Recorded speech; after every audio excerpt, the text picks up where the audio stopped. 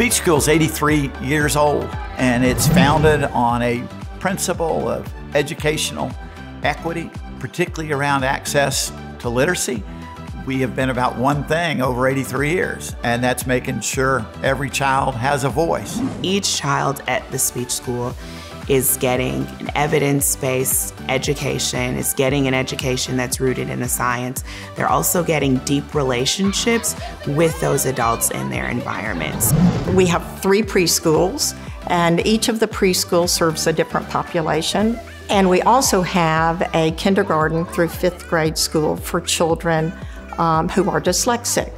And the methods and activities that we use with them are designed to help them become the very best readers that they can possibly be. We are building their comprehension skills, we're building their vocabulary skills, we're working on phonological awareness, and the fluency with which children are able to access the information they know. And then in the pre-K and the kindergarten ages, we are also working on the phonics. All of those skills will form the foundation for being able to decode words, being able to comprehend vocabulary in written language. The curriculum is designed to meet the needs of the children in those schools. And our children come to us at all ages, including straight from the birthing hospital, having just failed a newborn hearing screening. And those parents are worried and they want help.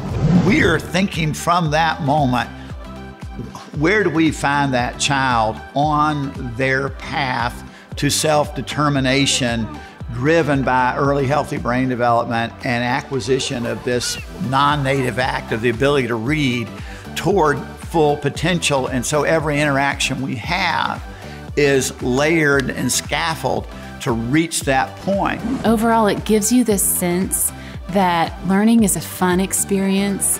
It's a challenge, but a challenge feels really good to overcome.